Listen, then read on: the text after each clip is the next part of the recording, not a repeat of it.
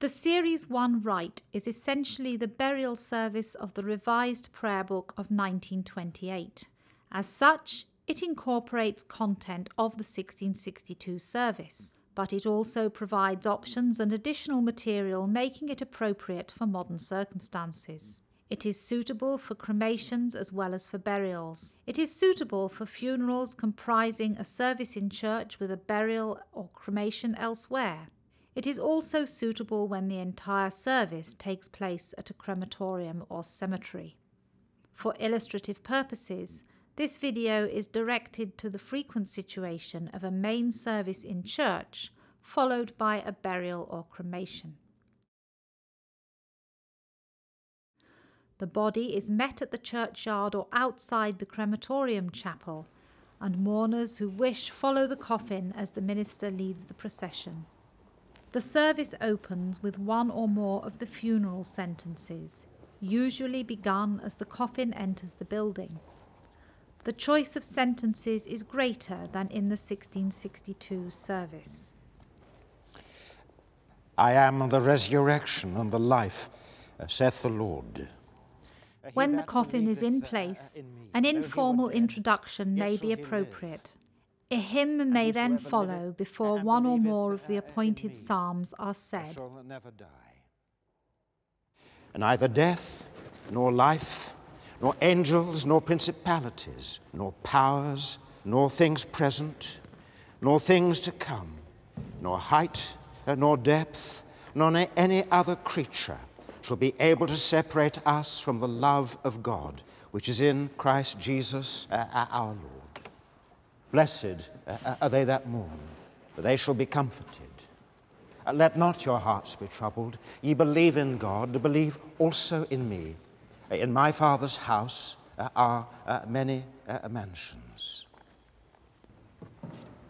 We brought nothing into this world, and it is certain we can carry nothing out. The Lord gave, and the Lord has taken away. Blessed be the name of the Lord. May I first welcome you to St. James for this service for a very dear Christian sister whom we remember with great affection. We commend her to God this day. We commend ourselves, especially those among us who have great sadness, and we seek God's grace and mercy as we look with faith to the resurrection of the dead and the life of the world to come.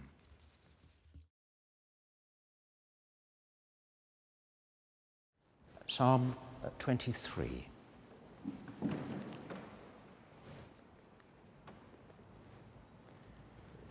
The Lord is my shepherd. Therefore can I lack nothing. The Psalms appointed are Psalms 39, 90, 23, and 130. One will usually be sufficient. The customary Gloria Patri, glory be to the Father, may be omitted. In its place, the sentence, rest eternal grant unto them, O Lord, may be used. Before and after any psalm or group of psalms, the anthem, O Saviour of the world, may be said or sung. This suggestion is followed in the video. Because thy loving kindness and mercy shall follow me all the days of my life, and I will dwell in the house of the Lord forever. Glory be to the Father, and to the Son, and to the Holy Ghost. As it was in the beginning, is now, and ever shall be, world without end.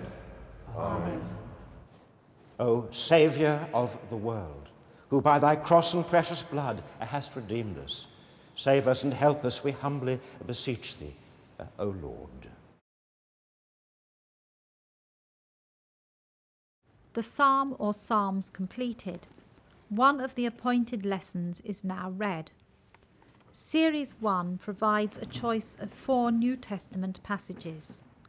One of the 2 passages from Revelation is used here. The lesson is written in the Revelation of St. John, the 7th chapter and the 9th verse. After this I beheld, and lo, a great multitude which no man could number, of all nations and kindreds and people and tongues, stood before the throne and before the Lamb, clothed with white robes and palms in their hands, and cried with a loud voice, saying, Salvation to our God which sitteth upon the throne, and unto the Lamb. After the lesson is a suitable place for the address if one is being given. A hymn or other musical item may follow. The minister now leads the prayers. Here endeth the lesson.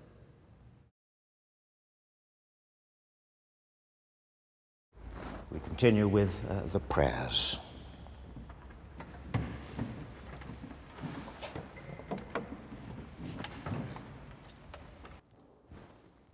Lord, have mercy upon us. Christ, have mercy upon us. Lord, have mercy upon us. Our Father, which... As in the 1662 service, the prayers include the Kyries and the Lord's Prayer in its shortened form.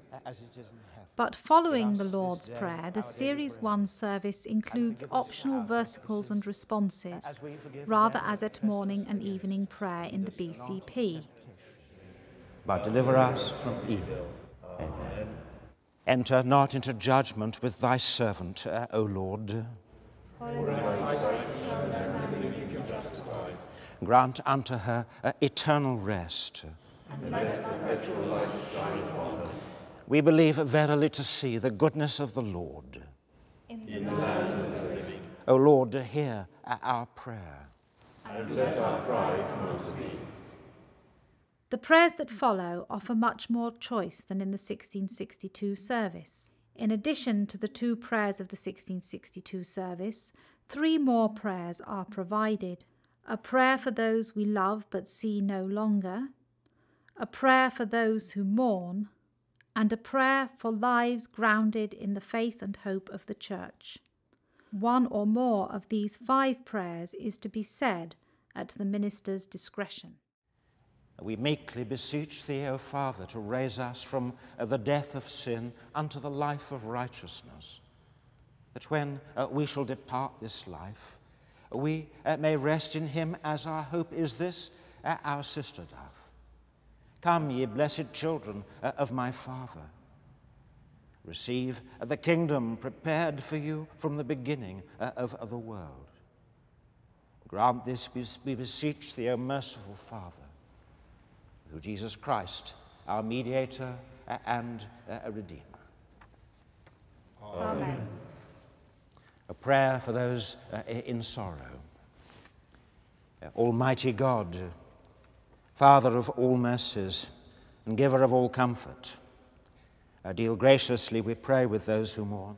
Further prayers are commended for optional use in the 1928 book at this point in the service. These are the BCP collects for All Saints' Day and Trinity 12, and the prayers commemorating the faithful departed to be found in the occasional prayers section of the 1928 BCP. Among them is the lovely prayer that begins, O eternal Lord God. To live as those who believe and trust in the communion of saints. Said or sung, the much-loved evensong canticle, Nunc Dimittis, Lord, now lettest thou thy servant depart in peace, can be very effective as a conclusion to the prayers. The service in church ends with the grace. Amen. The grace of our Lord Jesus Christ, and the love of God, and the fellowship of the Holy Ghost be with us all evermore.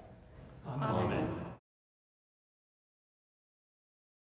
At the graveside or in the crematorium chapel, the minister begins the committal with the 1662 burial sentences.